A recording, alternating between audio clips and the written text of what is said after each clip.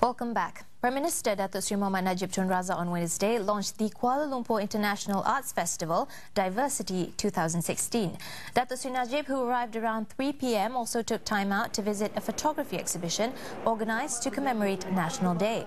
The photography exhibition, which embodies the spirit of Dirgahayu, presents the creative works of three emerging photographers, Rahman Roslan, Ahmad Yusni and Hasnor. The 5-week-long festival will showcase the cultural heritage of Malaysia and the Southeast Asian region through the many performances spanning the genres of dance, tradition, literature, music and more. Festival Director Datin Sunita Rajakumar said this year's event features more than 50 arts and cultural happenings which will be held in 80 locations throughout Kuala Lumpur.